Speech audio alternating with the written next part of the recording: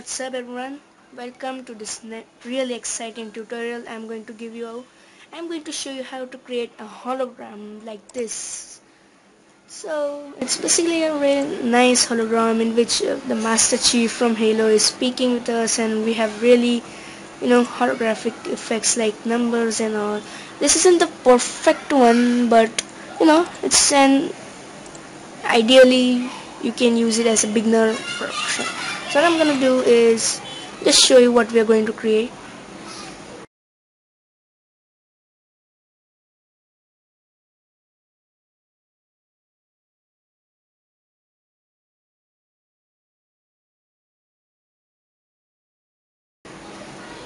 Yeah, that's what we are going to create. So you might have noticed that the tint of Master Chief changes from time to time like this. You can see that was actually my mistake, and sorry for that. What I'm going to do is just take a new composition, and I have a raw footage green screen.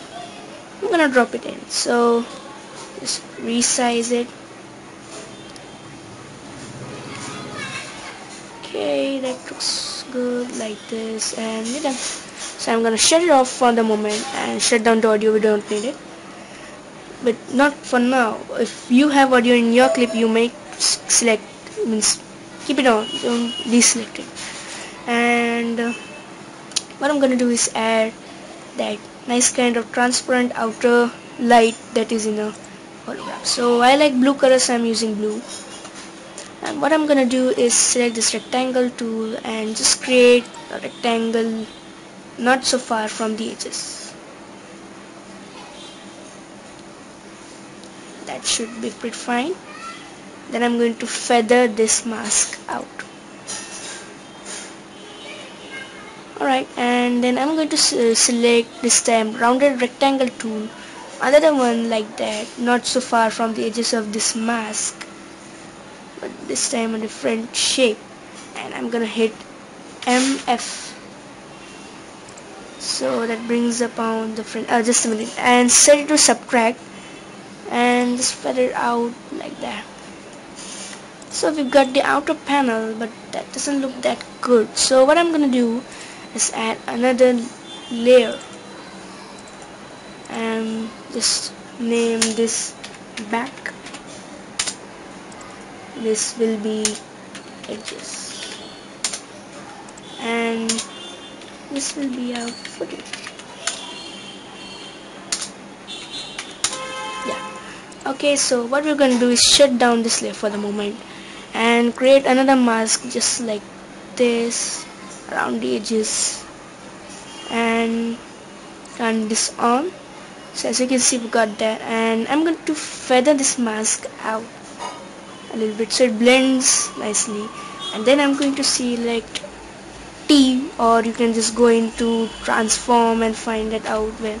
So shortcut is T, and I'm just going to reduce the opacity until it looks like faintish, and just like a background. I'm just going to tweak these settings a little bit, maybe lower the feather amount over here. So we got this nice effect, and I think it looks pretty much good like this. So here we have a little darker color, a little lighter, and you can just tweak the settings however you want. You can even make it red, yellow, blue, orange, whatever. So I'm going to turn on our layer, and what I'm going to do is that I'm going to select effect, keying, and key light. So key light is a very powerful green screening tool. You can even set the background to red or any other color. As long as it is one color, it will do pretty much. Sorry, I put the key light in wrong one. Select the footage, effect, key light. So I'm going to select this option over here, put this on there, and yeah, there we go.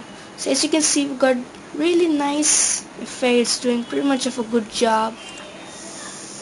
You can see we have a little more greenish edges. We can just do that, emit that using increasing the screen grain. You can completely remove it, but I don't want to do that because no one just thinks about that smaller details.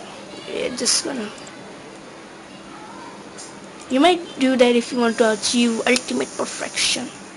So I'm going to use the rectangle tool, mask tool, and just remove this logo. No offense, but I don't want it in here for now, and I cannot buy this thing for now.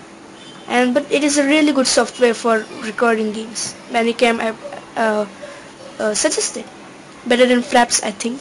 No offense. So I'm just gonna create another mask at his legs.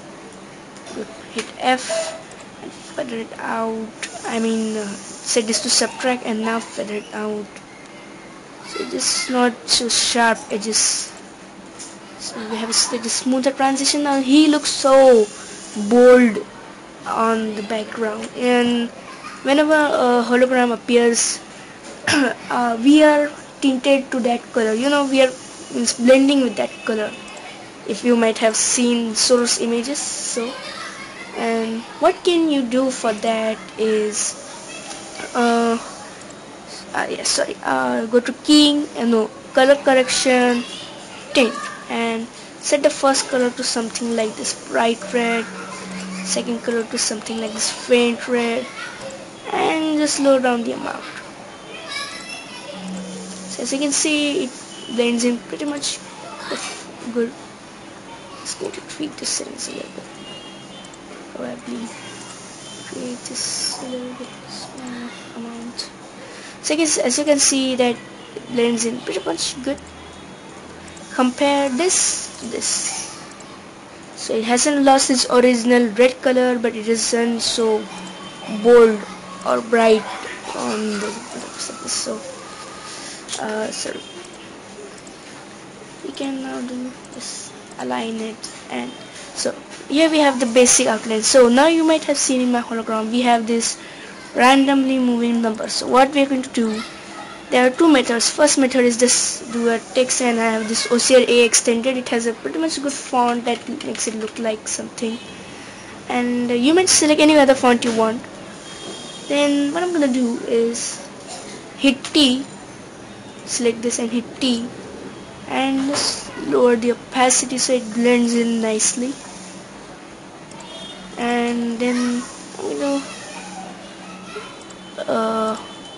lower down the size of this and go to animation, animate text, character offset, and the beginning of the time we'll keyframe this to 0. We'll go to the end of the time, of course in our composition only. Oh, come on. So, and just push this way up. I'll just do a half resolution to one. Push this way up. So depending on you, you might want it faster or slower. I want it pretty much fast, so we got that. And second method is just create a text layer or anything. Just type in anything in that. It's not really going to do anything. And then we're going to go to effect, text, numbers, horizontal, right, and this is the font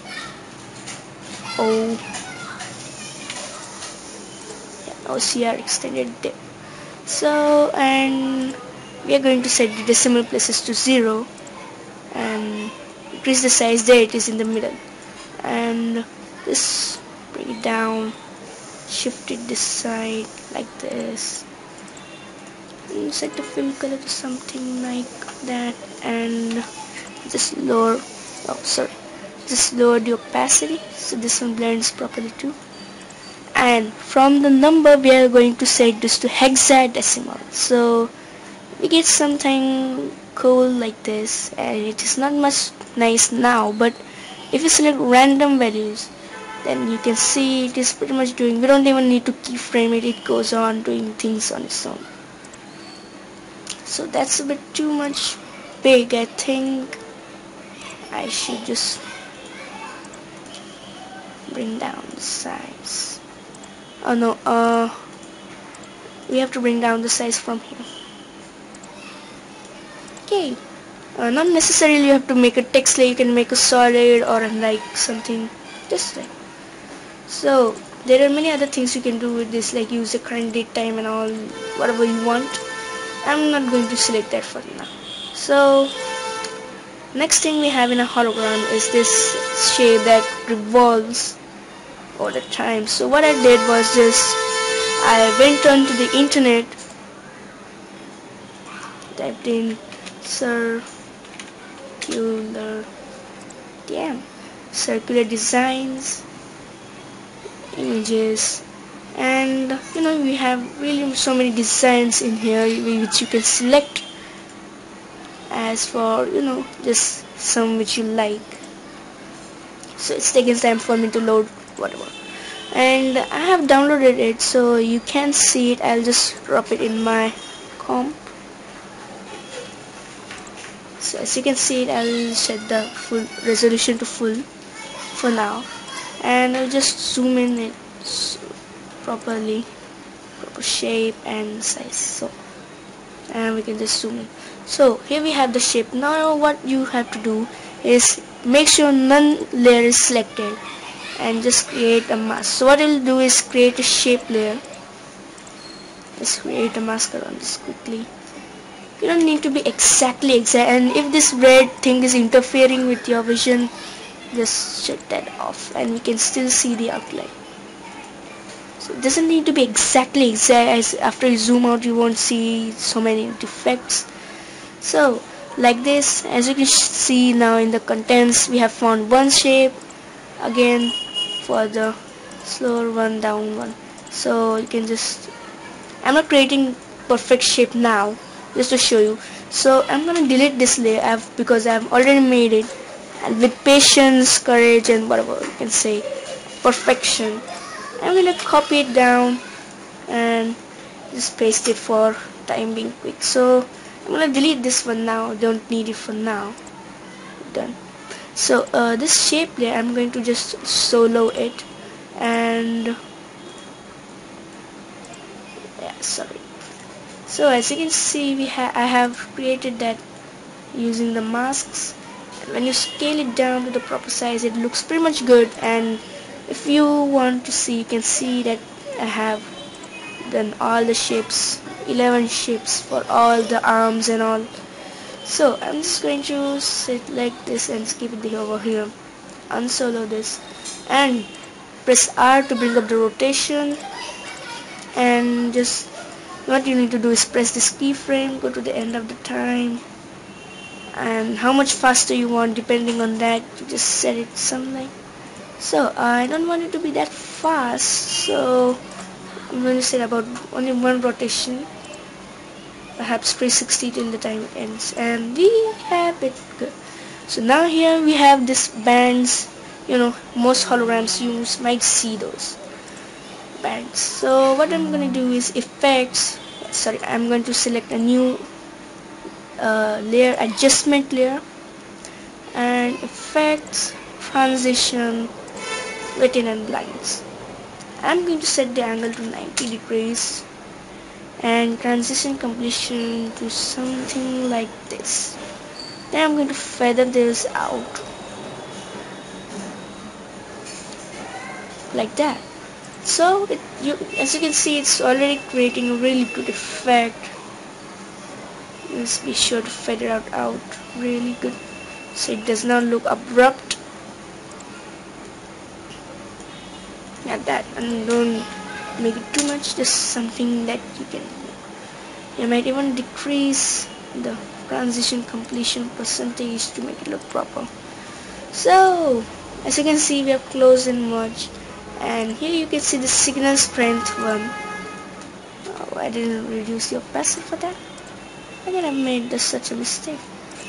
Then for that, what I did was just go, I created this mask, another mask with these two solids. Then I put one, this signal strength, and then I took this percentage one.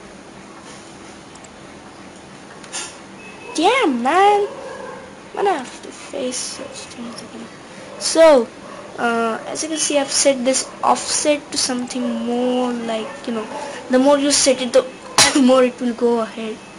So I don't want it to go, just down to 1 or 7 like that, or people may not believe it, like, if it is signal is bad, then we should see some kind of twitch or interference.